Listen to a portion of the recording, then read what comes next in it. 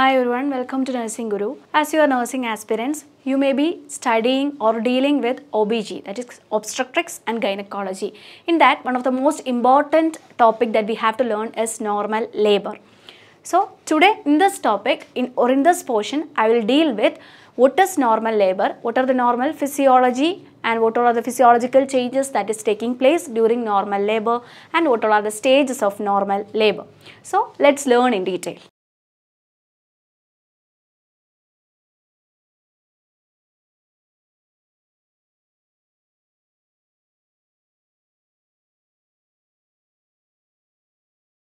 What do you know about normal labor? Let's learn what is normal labor.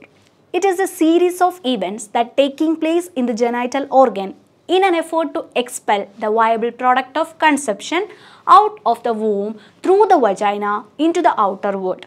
That is what we call as normal labor. So that is the definition of normal labor.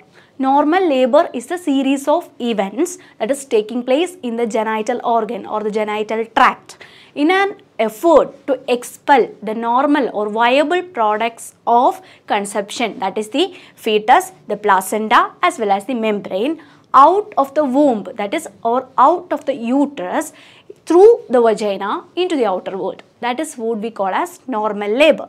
If it takes place before 37 week, that is prior to or before 37 week, it is called as preterm labor. And after full term or after 37, that is what we call as normal labor. That is regarding normal labor introduction and definition. Next, what are the criteria that we can accept to call it as a normal labor? The criteria include spontaneous in onset and at term with vertex presentation. Next, without undue prolongation.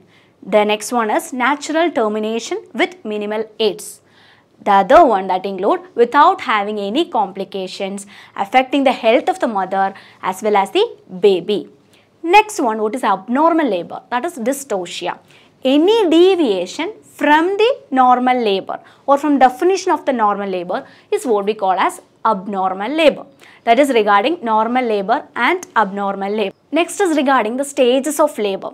Mainly there are 4 stages that is included in labor. That is first stage of labor, second stage of labor, third stage of labor and fourth stage. These are the stages of labor. That is normal labor include mainly 4 stages. First stage, second stage, third stage and fourth stage. So through these stage wise or step wise process, actually normal labor takes place. Next, let's look on in detail about what all are the stages or how normal labor takes place in these stages. First one is the first stage of labor. This starts from the onset of true labor pain and it ends with full dilatation or dilatation of the cervix. It is, in the other words, the cervical stage of labor. First stage is also called cervical stage of labor because at that time actually the full dilatation or dilatation of the cervix takes place. Its average duration is 12 hours in primigravida and 6 hours in multigravida. That is the average duration of first stage of labor. There are 2 phases in first stage of labor, that is latent phase and active phase. These are the 2 phases included in first stage of labor. Phases of first stage of labor, that is the latent phase, is the time between the onset of labor and 3 to 4 centimeter dilatation of the cervix or the cervix until the cervix become fully effaced. That is the latent phase. The second phase is the active stage and it describes the time between the end of the latent phase, that is 3 to 4 centimeter dilatation and full dilatation, that is about 10 centimeter. It's also variable in length, usually lasting between 2 and 6 hours. Again, it is shorter in multiparous women compared to primi. Next, during active phase, cervical dilatation during the active phase usually occurs at 1 centimeter per hour or more in a normal labor. So second stage of labor, actually what happens here, it starts with the full dilatation of the cervix and ends with the expulsion or delivery of the fetus. That is actually taking place in the second stage of labor. It has got 2 phases. Second stage has 2 phases. Propulsive phase starting from full dilatation up to descent of the presenting part to the pelvic floor. Next one, expulsive phase, is distinguished by maternal bearing down effort and ends with delivery of the baby. Average duration is 2 hours in primigravida and 1 hour in multipara. That is the second stage of labor. So, the second stage of labor starts with full dilatation of cervix and ends with the expulsion of the fetus, or that is a viable product of conception. That is the second stage of labor. It includes 2 phases, expulsive and propulsive stage. Next is the third stage of labor. The third stage begins after the expulsion of the fetus and it ends with expulsion of placenta and membranes. It also involves the control of bleeding. So that is regarding third stage of labor. That is actually in that stage the expulsion of placenta as well as the membrane takes place. That happens in the third stage of labor. A third stage lasting more than 30 minutes, that should be considered abnormal. If a third stage lasts more than 30 minutes, it is considered abnormal. Next is a fourth stage of labor. The fourth stage begins with the delivery of the placenta and ends 2 hours later. That is regarding stages of labor. So, 2 hours later it begins, that is fourth stage. So, till now we discussed about the stages of labor, first stage, second stage, third stage and fourth stage. Next, let's move on to physiology of normal labor. What all are the physiology of normal labor? Physiology of first stage of labor, that is, it includes uterine action, then fundal dominance. Each uterine contraction starts in the fundus near one of the cornua of the uterus and spread across downwards. The contraction lasts longest in the fundus, where it is also the most intense. Contraction occurs at the fundus, but the peak is reached simultaneously over the whole uterus and the contraction fades from all parts together. The upper pole contracts strongly and retracts to expel the fetus. The lower pole contracts slightly and dilates to allow expulsion to take place. If polarity is disorganized, then the progress of labor is also inhibited. If it is disorganized, it is inhibited. Second one, formation of upper and lower uterine segment. The upper uterine segment have been formed from the body of the fundus is mainly concerned with contraction and retraction. It is thick and muscular. The lower uterine segment is formed of the isthmus and the cervix and is about 8 to 10 cm in length. The lower segment is prepared for distension and dilatation. The muscle content reduces from the fundus to the cervix, where it is thinner. At the cervix, muscle content is thinner. When the labor begins, the retracted longitudinal fibers in the upper segment pull on the lower segment, causing it to stretch. This is aided by descending presenting part, if the presenting part starts to descend. Next one is the retraction ring is formed. The ridge forms between the upper and the lower uterine segment. This is called as retraction ring. After that, cervical effacement takes place. Effacement refers to inclusion of the cervical canal into the lower uterine segment. Cervical canal includes into the lower uterine segment. It takes place from above to downward. That is, the muscle fibers surrounding the internal os are drawn upwards by the retracted upper segment and the cervix images into the or pulls into the lower uterine segment.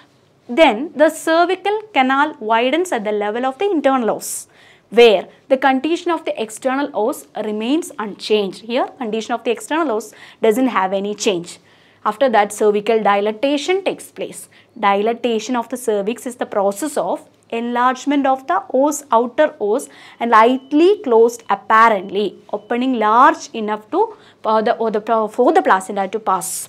Then fetal, as also for the fetal head. Dilatation is measured in centimeters and full dilatation at term equates to about or equals to about 10 centimeter. Then rupture of the membrane. The optimal physiological time for the membrane to rupture spontaneously is at the end of the first stage of labor, after the cervix becomes fully dilated and no longer supports the bag of forewater. This is regarding the physiology of normal labor. Next is the physiology of the second stage of labor. It begins with complete cervical dilatation and ends with the delivery of the fetus, as we told earlier. In nulliparous woman, that is woman who doesn't got pregnant, the second stage should be considered prolonged if exceeds 3 hours, if regional anesthesia is administered, or 2 hours in the absence of regional anesthesia. In multiparous woman, that is who had undergone or had given delivery or birth to one or more than 2 babies, that is multiparous. So in multiparous woman, the second stage should be considered prolonged if it exceeds 2 hours with regional anesthesia or 1 hour without it. Next is the physiology of third stage of labor. The period between the delivery of the fetus and the delivery of the placenta and the fetal membranes. Delivery of the placenta often takes less than 10 minutes, but the third stage may last as long as 30 minutes. Next, expected management that involves spontaneous delivery of the placenta. So, the third stage of labor is considered prolonged after 30 minutes and active intervention is commonly considered for third stage of labor. The active management often involves prophylactic administration of oxytocin or other eutronics, that is prostaglandins or ergot alkaloids, cord clamping or cord cutting, and controlled traction of the umbilical cord. These are the managements. Next, regarding mechanism of labor. So far we discussed about what all are the stages of labor. So the normal labor takes place through different types of mechanism. So let's discuss in detail about what all are the mechanism that is taking place in normal labor. Mechanism of labor include, or the mechanism of labor also known as cardinal movements that take place in the normal labor. It involves changes in the position of the fetus head during its passage in labor. These are described in relation to vertex presentation, that is presentation of the head. Although labor and delivery occurs in a continuous fashion, the cardinal movements are described as the following 7 discrete sequence. First one is engagement. Second one is the descent of the head. Third one is the flexion. Fourth one, internal rotation. Fifth, extension. Sixth one is restitution and external rotation of the shoulder. And the last one, that is the expulsion of the fetus. So through this cardinal movements or 7 steps, actually what takes place? Normal labor takes place. So normal labor to take place in an effective manner, these 7 cardinal movements is necessary. That is what comes under mechanism of labor. So normal labor, its mechanism, stages of labor, these things we have discussed till now. Hope you got a detailed idea regarding this topic, and if you have any doubts, please comment on the comment section. Thank you for watching. Bye.